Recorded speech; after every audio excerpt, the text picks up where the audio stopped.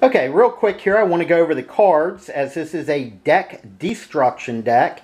As you build your hand, you're going to be wrecking your hand, which is interesting.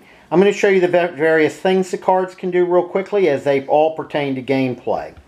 The cards from here to the end here are all Union cards. There is one Confederate card that's different in that you can build a fort with it. The cards allow you to do several things. And I'm going to zoom in on a card here and we're going to discuss it. Let's zoom in on right here. The cards allow you to build armies, as you can see from the 1, the 3, and the 2 here. Those are the things along the top of the cards you can do. You can build armies. You can affect the blockade, which I just discussed. Or you can affect the Europe track, shown by a politician at the top. If you use these events along the top of the card, if it has cards next to it, you must discard that number of cards from your hand to play it. So for me to play the affect the Union blockade, I have to play this card, discard 2 cards. At that point, because I've had to discard cards from this hand, this card is eliminated from the game. It is destroyed. It is not reshuffled when you reshuffle cards, as I was discussing earlier. The same thing with the politician. The same thing with building armies of 2 or 3 strength. The cards are eliminated from the game. They cannot be played again for any purpose. They are removed from the shuffle deck. Cards played for building a 1 strength army may be reshuffled back in the deck. They go in the discard pile. They are not eliminated from the game. That explains the top of these. Okay, this card can be played by the Confederate player to build a fort, which is basically a 3 strength army that cannot move. Forts can't move, but I got to discard 1 card to do it, and then it's removed from the game forever. If I play those cards again, they're removed from the game forever. They cannot be played again. The card here is an action card.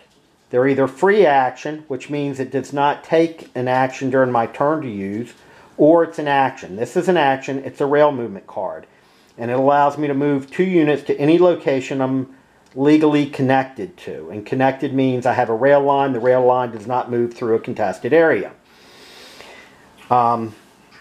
In your turn, you get 2 actions, which are 2 plays of a card, or a pass and a play, or you can discard a card and play an action. So with this card, I could build 1 Union army and discard it to be reshuffled. I could play it for the action and allow it to be reshuffled, or I could play it for one of the 3 things that are possible here along this sidebar that allow it to be discarded and replayed. And I'm going to show you what these are. When you move into combat, you're allowed to play 1 card into combat. If I move a 3 army, say up here I move my 3 army from Washington to the 3 army in Manassas. So I've got a 3-on-3. As the attacker and Union player, I play 1 card face down. The Confederate player does not know what it is. The Confederate player decides if he's going to withdraw or fight. If he fights, he can then play 1 card that could affect the combat, or he does not have to play a card, but the attacker always has to play a card. In this case, my 3 is attacking the Confederate 3. The Confederate player decides to stay.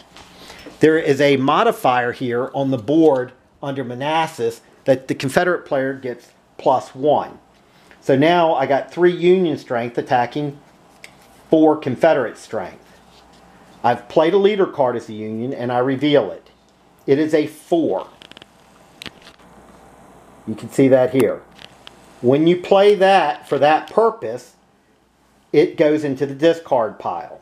That's a general, basically. That's a very good Union general. Now, I could also play this card for rail movement. It allows me to move, gives me 2 choices. I can move from a location to a location with any and all of my units. So I could move 3 different units from Washington to Manassas. Or I can move 1 unit any length of connected rails along the board.